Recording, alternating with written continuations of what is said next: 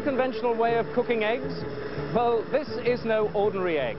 And in a moment, I'll be showing you the link between this and aircraft safety. This torch here is producing a temperature of 1200 degrees Celsius. Now, try cooking an ordinary egg like that, and in a very few seconds, the results would be quite an explosion. But I'm going to leave this torch here, blowing on this egg for a couple of minutes before we crack it open. And it ought to survive the inferno because it's coated with a remarkable new plastic. What it's made of is a closely guarded secret. All the inventor will say is that 20 years' experience as a ladies' hairdresser led him to the discovery. Well, now several aircraft manufacturers want to test the material for fireproofing. And NASA has even asked for some samples to see if it might be suitable for the space shuttle.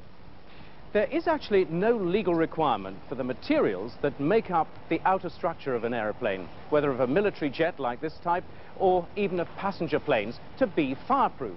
And perhaps surprisingly, the aircraft skin can and does burn right through in a matter of seconds.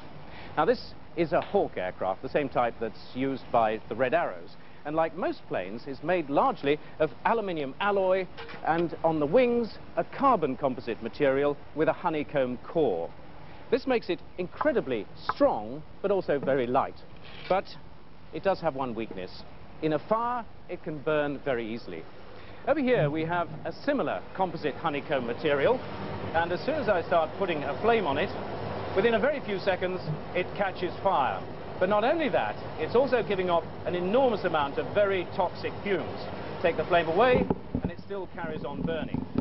But here we have exactly the same material, which has been coated on one side with just a millimetre or so of the new plastic. Now, that doesn't add very much weight to it, but it does give it enormous protection against fire, which would be very good in a fuselage, for instance. There are other materials that do a similar job, but they often produce toxic fumes or smoke, which this doesn't.